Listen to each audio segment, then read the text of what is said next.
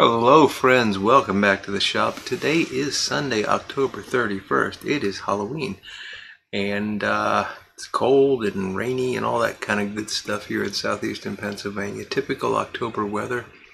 Hopefully tonight the rains will hold off so that those trick-or-treaters can get out there and engage in their tricks and get their treats.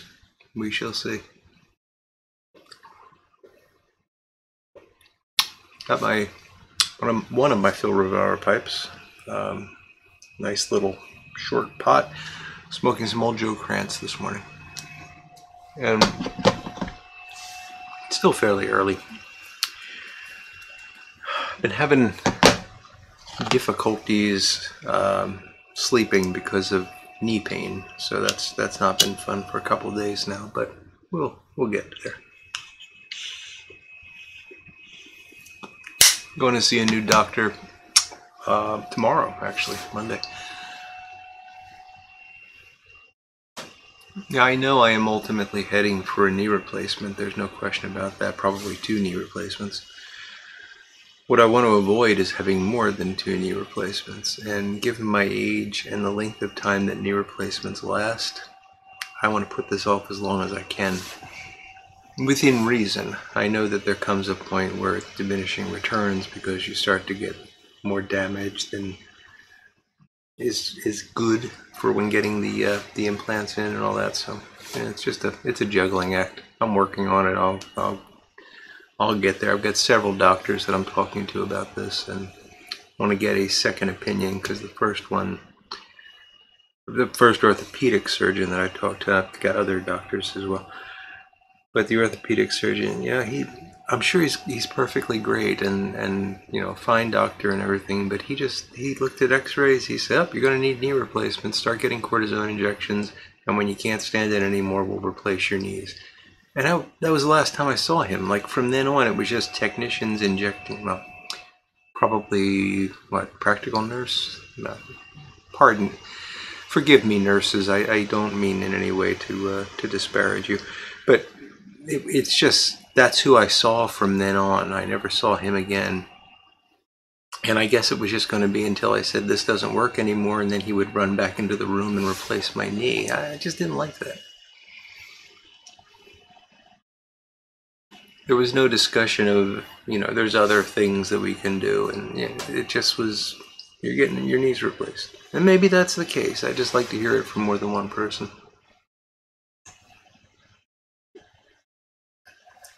I notice as I look in the monitor, I'm wearing one of those shirts that my wife is trying to throw away.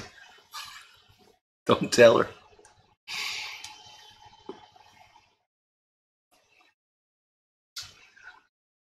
So it is Halloween. I've always thought of Halloween as the official start of the holiday season, thus the bumper at the beginning of the video today. And that's why I get so upset with things like the Hallmark Channel starting to show Christmas movies the week before Halloween. Let Halloween happen. And then start to think about Thanksgiving and let Thanksgiving happen. We're doing Christmas before Halloween. We're completely blasting through Halloween. And the only reason we pay any attention to it is that kids are involved. And then Thanksgiving just gets steamrolled. It's a day for football and overeating, and we rush through Christmas. Enjoy them. They're here for a reason,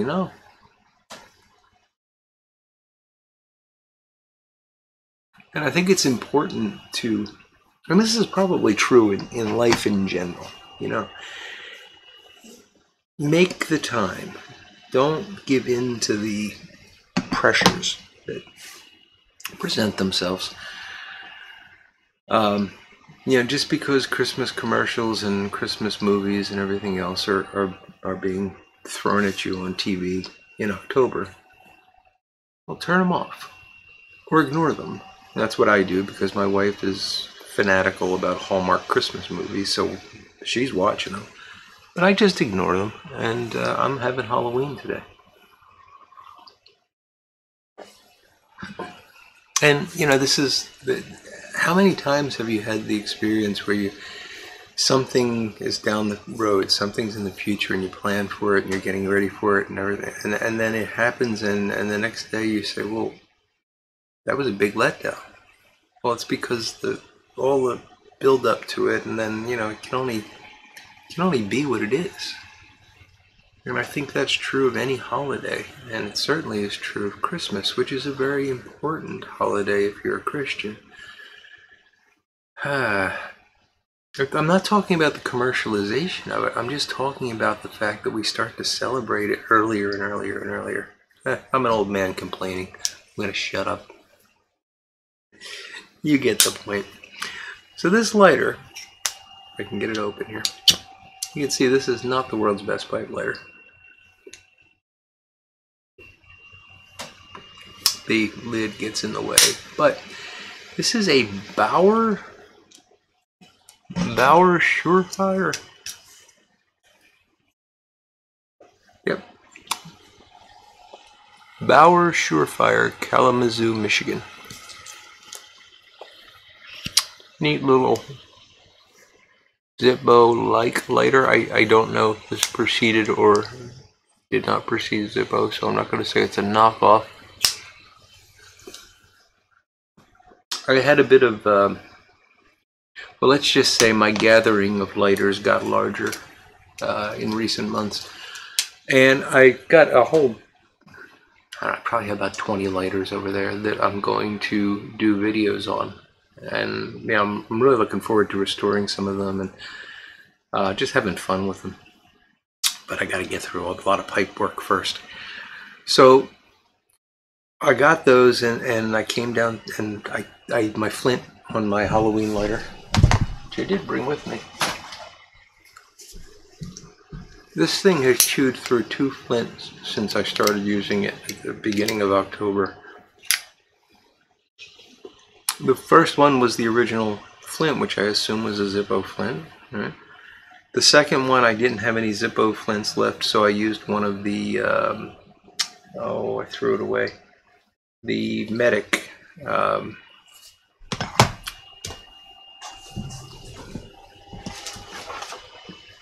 These guys, one of their flints.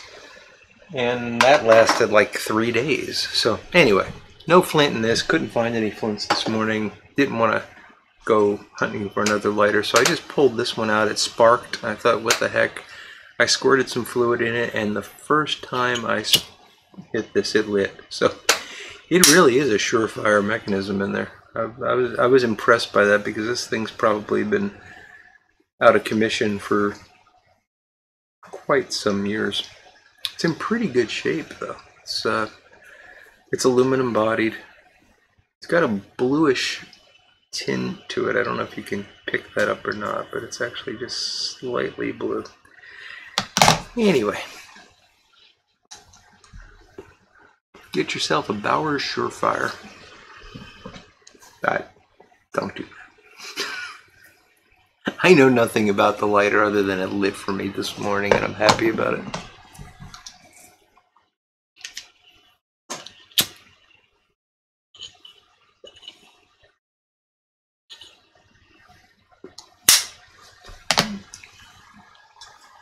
And I have some coffee here, I tell you.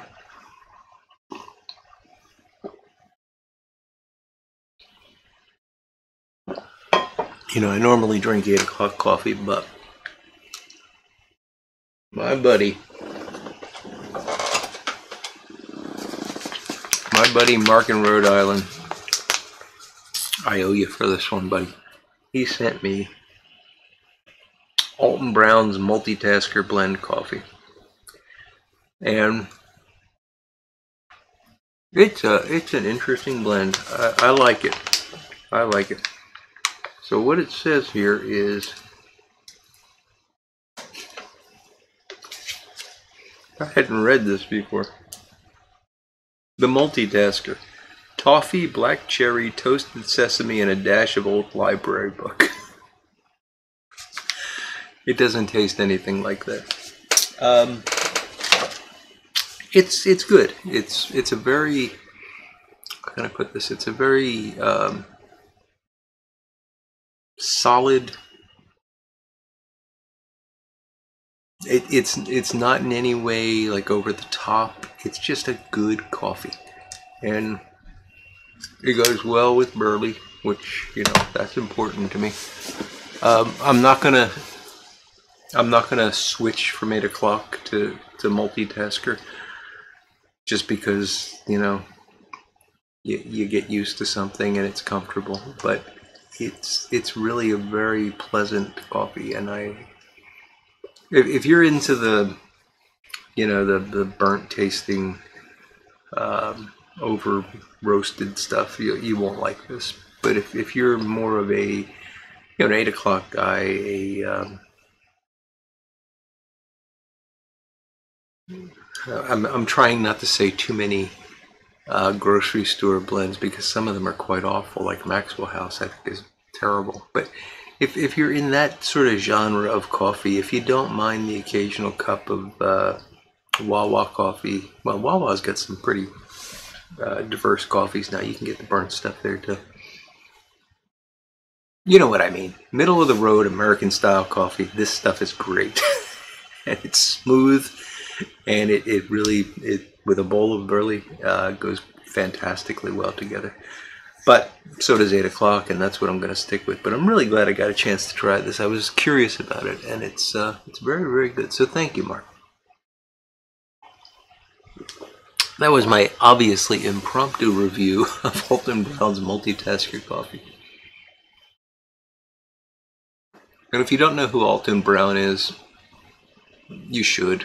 And I'm just going to leave it at that.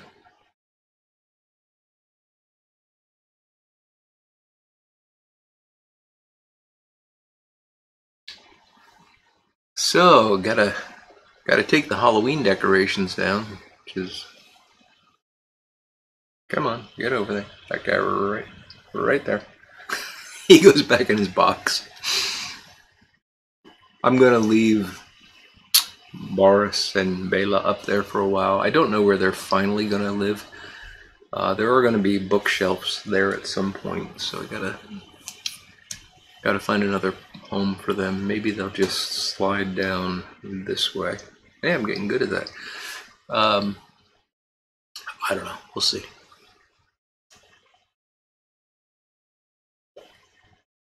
Working on pipes yesterday and today.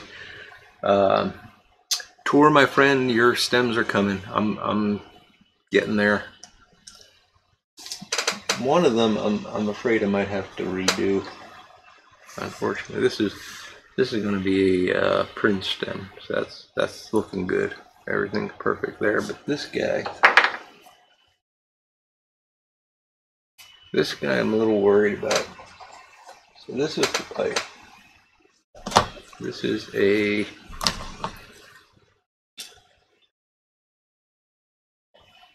Seven LE 115. It's a 115, but it's got this military mount stem. It's very unusual. And you can see the profile there. Unusual in my experience. I shouldn't say it's unusual, but in my experience it's unusual. So Tor wanted me to replicate that. And that's what I'm trying to do here, but I'm afraid that I undercut the... But that obviously has not gone all the way in because of the tape.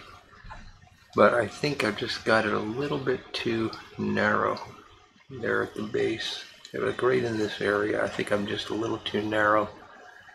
But I'm going to shape it out and see. It's hard to tell when it's, when it's not yet really cut. So we'll be working on that today.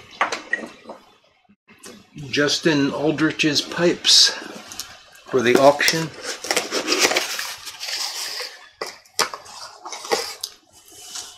That's the what we were calling the tomato.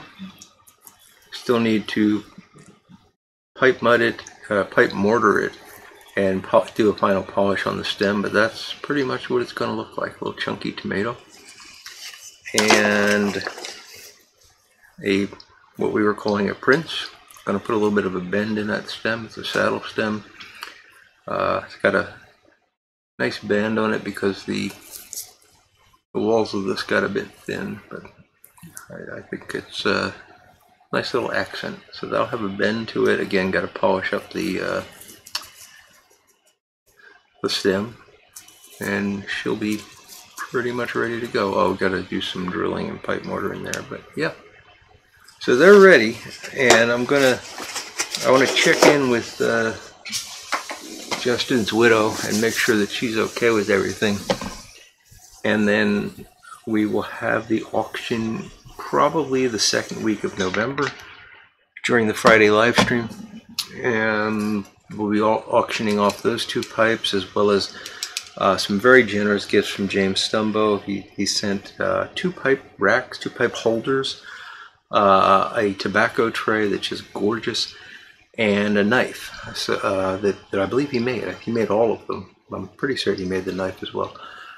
So they will be up for auction. And I have a tin of something special that has a frog on it that I'm going to be including in the auction as well. And this is just to get some...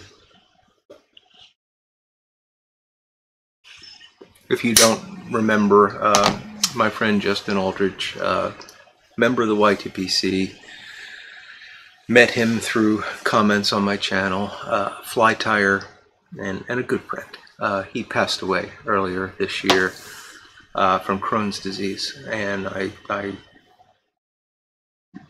want to do something for his family. He had a lot of kids. I think he had 6 children, some of them quite young. I think the youngest is like 2 or 3 years old.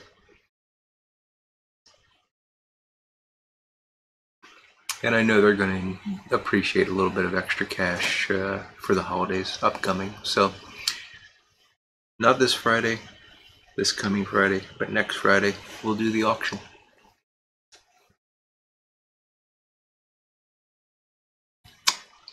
Come with your hearts and your wallets open. Now, it was very touching to me when I talked about this on a live stream, how people just immediately started jumping in. And James said, "Oh, absolutely, I'm going to send you stuff." And within like a week, he said it's in the mail. Justin was a member of the YTPC, but he never made a YouTube video. He never, other than commenting on different videos, he was kind of in the background. But he was a really good man, and to see this community pull together like that for someone that they really never knew, it touched me deeply. So anyway, I'm going to get in touch with his wife, and just, I'm sure everything's going to be okay with her, but I just want to make sure, because I'd like to be able to use a picture of him and things like that, and I don't want to do that if she's uncomfortable with it. So, but we'll get it. We'll get it done.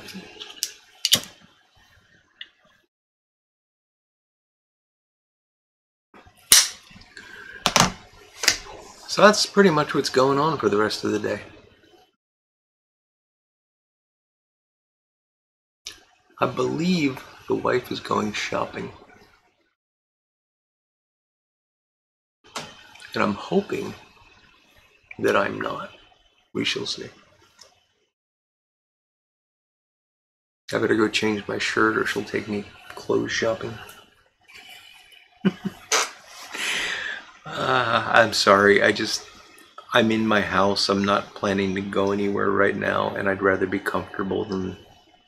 I guess I should try to dress up for you. I'm not going to dress up for you guys. Do you dress up to watch me? Alright, I'm getting a little silly, so I'm going to call this video to a close. Thanks so much for watching. Really appreciate it.